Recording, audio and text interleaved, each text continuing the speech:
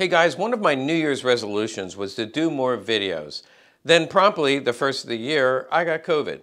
So I was down and out for about 10 days. Now, all my symptoms were mild. It was not that big a deal, but I didn't feel like I should go out, and I certainly wasn't able to do any videos. So I have a bunch of videos that I'm ready to do. They're all over the floor here. You can't see them, but I've got some guns over here I'm going to film and some guns over here I'm going to film. So all that is to say, I'm behind schedule on videos, and thank you for your patience. You know, I got that there, I think it's called the Abercrombie variation, and that Abercrombie really puts you on your butt. If speaking of Abercrombie, did you guys know that they actually sold Lugers? By the way, I do know it's Omicron, and I know you guys like to tell me I pronounced it wrong, but I'm just having fun.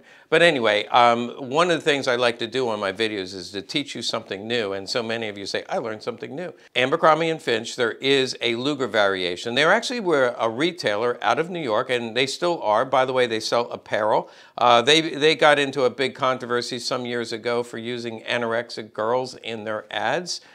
Said it was a bad role model for teenage girls, and of course it is. They've stopped doing that. But anyway, they're a retailer, and back in the day, back in the 20s and 30s, just like A.F. Stoger sold some Lugers, it's actually very rare to find one of these. We'll call it A&F.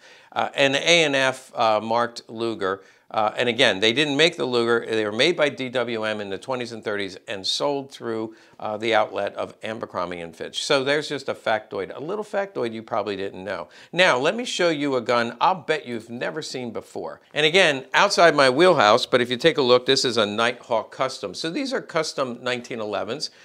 We have customers that order them. It's not something that we particularly would carry in stock or even have on our website, but we do provide the transfer service to some of our local customers, and that's the case with this one. But I had to show it to you because it is so special. Let me know if you've ever heard of the Nighthawk, by the way. It is a very well handmade gun. You know, the specifications, I've never shot one, but people tell me they're smooth as silk, very reliable, and just a phenomenal gun. I'll have to get me one along with my Abercrombie. But this one is gold plated. Come a little closer. You know, I should probably get a royalty or at least a sponsorship from Nighthawk. If you work for the company, get in touch. You can see the sights. I'm pretty sure that those are, yeah, they glow in the dark. It's actually, I can see the red dot. Beautiful sights, gold plated. There's their logo. And what I especially like on this is the grips. Now, what I'm told and what I've read about this, and the reason our customer wanted it, this is a Woolly Mammoth molar. So a mammoth molar, I guess we could call it a mammal grip. Evidently, they only could get so many out of a molar, but they would slice it down. This has been polished up, but that's a Woolly Mammoth molar. And Woolly Mammoth, that's like 300,000 years ago, up to 1 million years ago, maybe longer. Just a beautiful grip, has a good feel to it. And let's see, magazine. This is in .45 caliber, made in good old USA.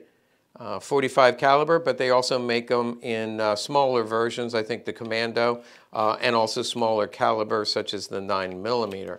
So just a beautiful gun. If I had the time and permission, I would take it out and shoot it at the range, but we'll have to rely on Hickok to do that. But this, I just wanted to show it to you because it's a beautiful gun. As I said, it's passing through my hands. It's going to be out the door in about an hour. Okay, so I already told you about I'm going to be doing more videos, so you want to like and subscribe. But one other thing that is a New Year's resolution, we are actually going to throw our first legacy party. Now, I've already teased you on that a little bit. It's going to be the weekend of the SOS show. That's the Louisville show. SOS, you can see here's their website. It stands for Show of Shows.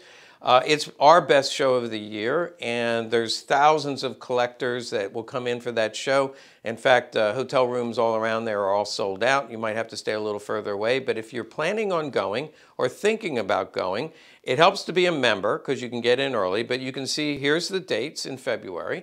But on the weekend, it is open to the public. Friday and Saturday, it's open to the public. But if you're a member, you can get in, I think, Thursday around noon.